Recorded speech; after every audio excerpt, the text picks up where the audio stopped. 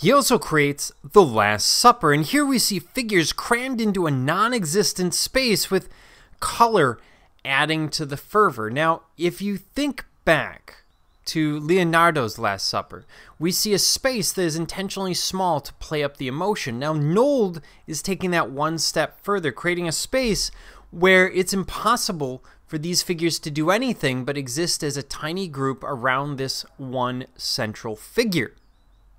The faces have the appearance of masks more than human faces. Just the use of outline, the use of simplified form is making us read them a little bit differently. We see a focus on strong, although almost unhuman emotions.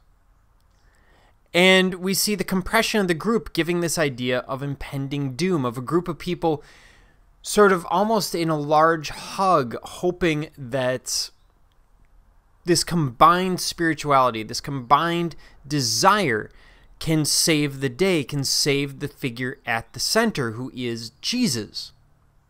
And the use of color throws it off too, because Jesus is not traditionally depicted in red, yet the use of the color red gives us a sense of passion, that incredible primitive passion that he's trying to assign to the apostles and to Jesus, this religious fervor that again comes up. So it's not that he's being disrespectful. It's not that he's trying to create a stir. It's that he's trying to get across this primitive passion that he sees in these scenes.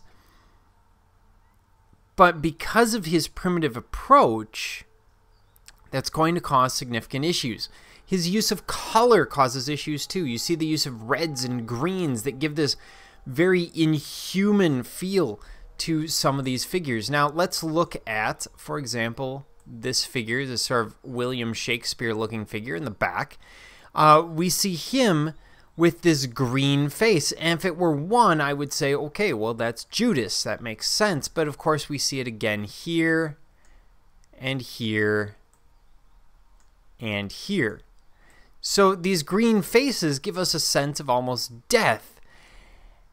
And yet other faces, including Jesus's, has the same sort of greenish hue.